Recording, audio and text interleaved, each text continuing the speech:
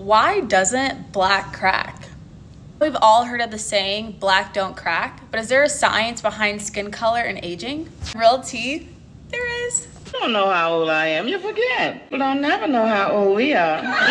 I'm BB the scientist, your resident BGB bestie, and I'm going to teach you the science behind why black don't crack. It's been proven by science that with increased melanin equals increased sun protection. The biggest contributor to looking more aged and having more wrinkles is sun damage. Overexposure to UV radiation increases the formation of reactive oxygen species. And these are just chemicals that can damage the main proteins that make up the skin, collagen and elastin. How does that explain how people of color have less sun damage? It all has to do with our trusted friend melanin and eumelanin. Think of melanin as a shield. It serves as a physical barrier that scatters UV rays and as an absorbent filter that reduces the penetration of UV through the skin. And if you really think about it, which is so cool and why I love science, is because this really taps into evolutionary biology. The reason why black people or individuals from African descent have more melanin is just an evolutionary adaptation to protection from UV rays. The closer a person lives to the equator, increased sun protection. And this is just an adaptation that has evolved and passed on to generations.